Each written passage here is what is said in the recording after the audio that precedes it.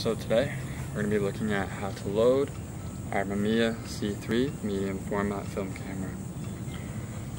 First things first, we're going to get our film out and ready.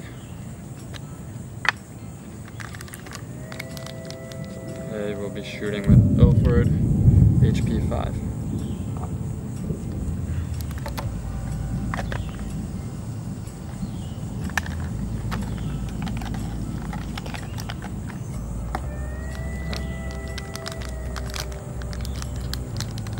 Take this right open,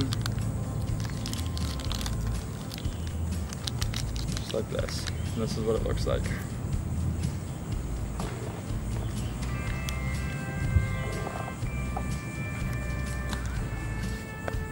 Alright, so first things first, what you want to do is make sure that your little dial here is turned to unlock. What that does is it puts a window up on the front inside the lens. Basically after that, what we're going to do is we're going to push this. There's an arrow right here that shows us which way we're going to push it and bring it down. And what this turn does is as we do it, it lifts up the lens. You want it like this. From there, we're going to pull this out and lock it like that. We're going to prep our film like this. Down and insert our film like this.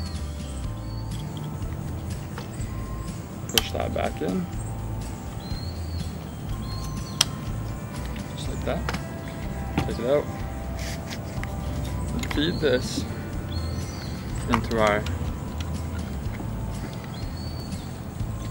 other spool, just like that. And now turn until it lines up, and this arrow is that red dot right there.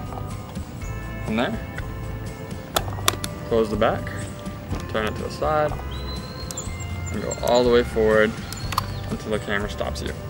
Bring it back, down, good, just like that. Don't forget, we're going to turn back to lock. That brings the lens back up.